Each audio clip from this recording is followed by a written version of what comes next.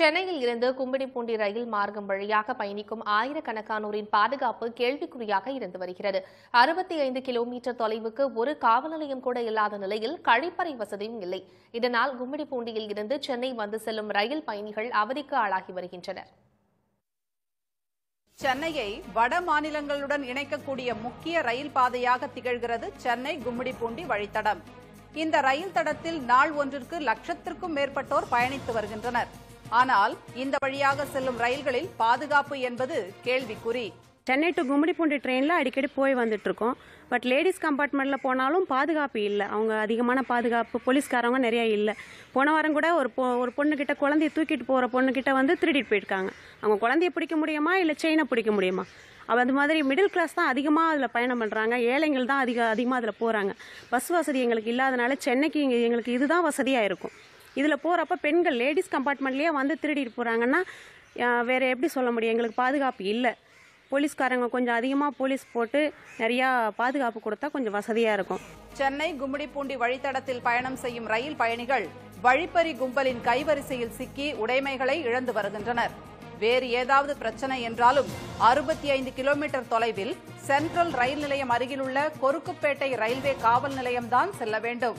அதாவது சென்னை கும்மிடிப்பூண்டி ரயில் மார்க்கத்தில் பார்த்துட்டிங்கன்னா ரயில் விபத்தோ அல்லது ரயிலில் வந்து திருட்டோ ஏதான எந்த பிரச்சனையாக இருந்தாலும் கொருக்குப்பேட்டை ஏறக்குறைய சென்ட்ரல் பக்கத்தில் இருக்கக்கூடிய கொருக்குப்பேட்டையில் இருக்கக்கூடிய ரயில்வே போலீஸ் தான் இதை பார்க்க வேண்டியிருக்கு. அவங்களுடைய எல்லைங்கிறது பார்த்தீங்கன்னா கொருக்குப்பேட்டையிலேருந்து ஏறக்குறைய ஆந்திரா பாட்டு வரையும் 62 கிலோமீட்டருக்கான பெரிய தூரத்தை கொருக்குப்பேட்டை போலீஸ் பார்க்குறாங்க.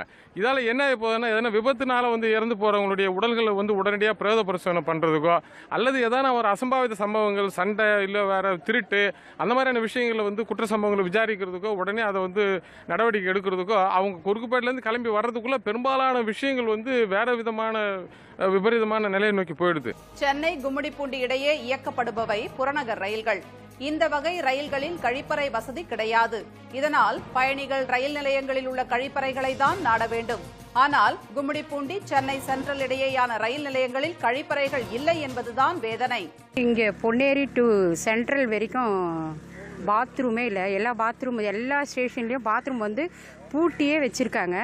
பட் பார்த்தீங்கன்னா எல்லா ஸ்டேஷன்லையும் பெண்கள் ரொம்ப அவதிப்படுறாங்க. திடீர்னு ஒரு பாத்ரூம் போகிறதுக்குள்ள வசதி இல்லை. அங்கே போயிட்டு சாவி கேட்டால் அந்த அம்மா கொடுக்கவே மாட்டேங்குது. அதே மாதிரி கும்மிடிப்பூண்டி பொன்னேரி கவரப்பேட்டை இந்த மாதிரி எல்லா ஸ்டேஷனுமே சென்ட்ரல் வரைக்கும் இருக்கிற எல்லா ஸ்டேஷன்லேயும் எல்லா பெண்கள் ரொம்ப அவதிப்படுறாங்க. தூய்மை இந்தியா தூய்மை இந்தியா தூய்மை இந்தியான்னு சொல்லி வாய்க்கிலேயே பேசுகிறாங்களே தவிர தூய்மை இந்தியாவை எங்கே நடத்துகிறாங்க?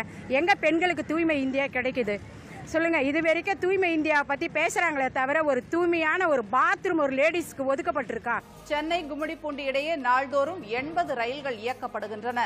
பள்ளி கல்லூரி மாணவர்கள், வேலைக்கு செல்வோர், நோயாளிகள் என பல்வேறு தரப்பினரும் ரயிலை நம்பி இருக்கின்றனர்.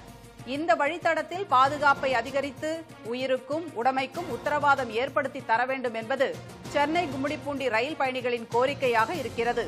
சன் செய்திகளுக்காக பொன்னேரி ஸ்ரீதர் மற்றும் கலைவாணி.